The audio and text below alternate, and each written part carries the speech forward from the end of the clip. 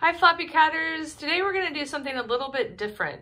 We are going to take a cheek swab from Addie, my sister's Ragdoll cat, but we're also going to take a cheek swab from Ash and to test them for HCM. The reason this all came about is because a reader contacted me asking me about the test and if I had it done on Charlie and Trig, and I haven't. Charlie and Trig are 10 years old. Ash is, and Addie are how old? 5. 5. So usually if they have, HCM is Hypertrophic Cardiomyopathy, if I pronounce that right. Usually it manifests itself, between 1 and 2 years of age. So we're hoping that this isn't the case, but it's North Carolina State College of Veterinary Medicine that does it. And this is their genetic testing. They do it on Maine Coons and Ragdolls. You can get both tests done or just one test. So today we're gonna take the swabs that they sent us and do the swab test. Kind of show you how it's done. But in one whole video, I am going to do the test, send them in, and then show you guys the results. So let's get started. So they send you 2 swabs per cat.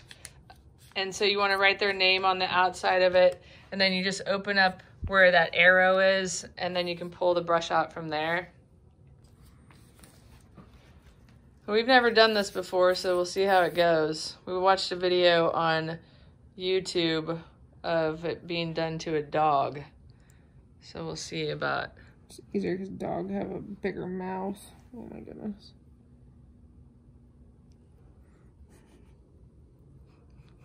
I can't see it all. Sorry. It's all right. I'm just twirling. They said in her upper gum. She's pretty tolerant though. I know, sorry, Bean. Oh. I'm sure it doesn't feel great. Not loving that.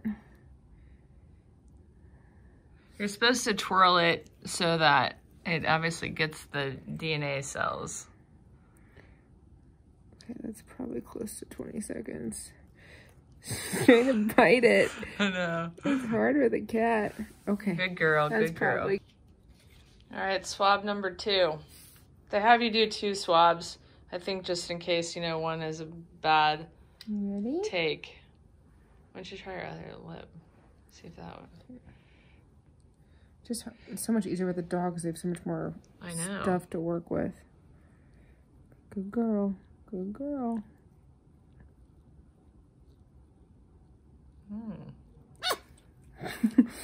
Did not appreciate that. Was that like a sneeze or a meow? Piss your pants. Oh, girl, Charlie is Bean. going to Good girl, love this. Bean. Good girl. Oh, don't bite it. Your vet can also do this if you don't feel comfortable doing it with your cat. Okay, that's probably good. That's good. Okay, so then you just put it back into the plastic container for shipping purposes. And then they said to go ahead and tape this end. On a YouTube video that we watched because we couldn't understand the instructions, which are on the back of the sheet that they send you with the swab kit. But I just shut down when I read all of that, so we went to YouTube to see how it was done.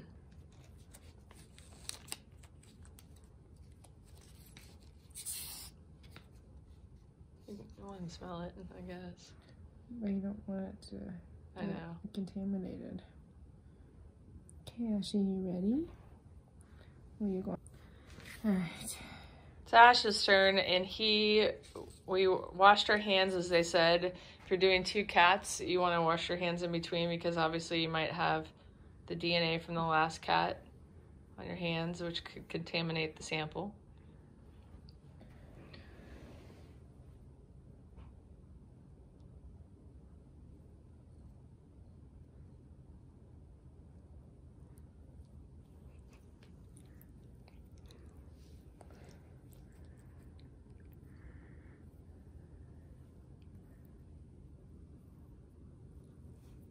Good boy.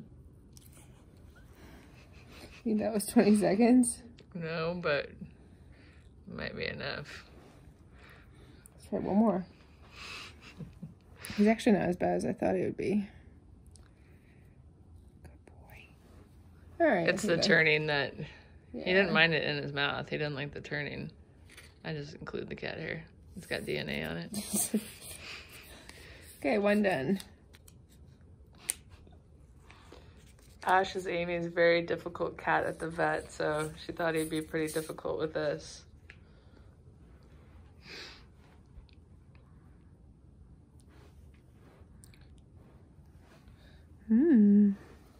So fun, Ash.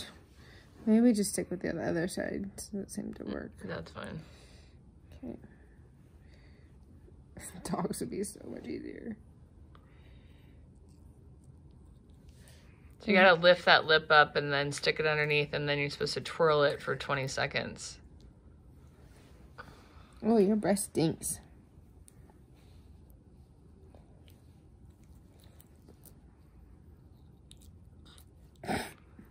Just tries to bite it.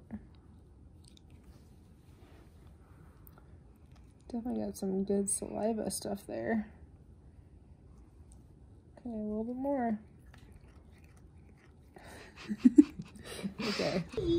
Ironically, days after we filmed Amy doing the cheek swab to Addie, our vet did a cheek swab on Addie for her gastrointestinal disease. She's going to be a part of a sample group that's going to look into the DNA of that. So our vet had to do cheek swabs, and I wanted to show you guys how a vet goes about it. Of course, she's using more of a Q-tip here, whereas the one that we used had more of a brush on it. So it's a little bit different, but gives you an idea of how to get it done. I know, I'm sorry.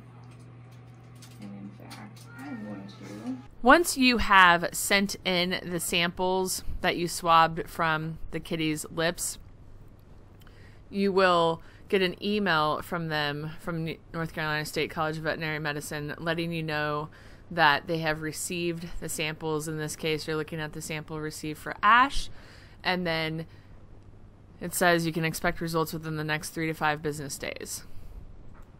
Since these are Amy's cats, since Ash and Addie are Amy's cats, it was all sent to Amy, but literally they received the samples on January 30th, and by January 31st, we got the results. And you can tell from the PDF that Ash is negative, and so it says, Ragdoll Hypertrophic Cardiomyopathy testing, which is HCM. It's the most common form of heart disease in a cat. In many breeds, it's an inherited disease. Our laboratory has identified a mutation responsible for the gene in some cats. However, it should be noted that in human beings with the same disease, there are many different genetic mutations which can cause the disease. It is likely the same in cats. So you'll see that Ash is negative here, and then it explains our current interpretations of the possible test results are: negative cats have 2 copies of the normal unmutated gene. Very importantly, the absence of the mutation in this cat does not mean that it will never develop the disease. It means that it does not have the only known mutation that can cause the disease in the cat at this time. In the future, additional mutations may be identified that may be tested for as well. And then you are always welcome to pause the video and read about the positive heterozygous. Yep, somebody didn't get a biology degree. And then the positive homo one. Then let's look at Addie's. So here's Addie's same email. And then hers was negative too. Woo, woo, woo, woo, woo. So I've always heard about this genetic testing through the years, and I've always been fascinated by how it works and all of that stuff, but usually it's only breeding cats that are tested for these sort of genetic mutations, just to make sure that they're not passing it on to their kittens. But sometimes those breeding cats aren't tested, and so it's important to test your own cats. So this is an option for you. You can do it at home and send it in just like we did, and then you'll have peace of mind, if you will, on how it works out. So I will leave a link to this website, to this specific page, in the About section below. If you're watching this video years later and know that this has changed for any reason, please let me know so I can update it. But you can see that there's a number here. You can order a swab kit. You can email them if you have any questions. It looks like they also do Maine Coon testing, and then they do Boxers, Dobermans, Newfoundlands, I don't know what kind of dog that is. I don't know how to say that. Rhodesian, Ridgeback.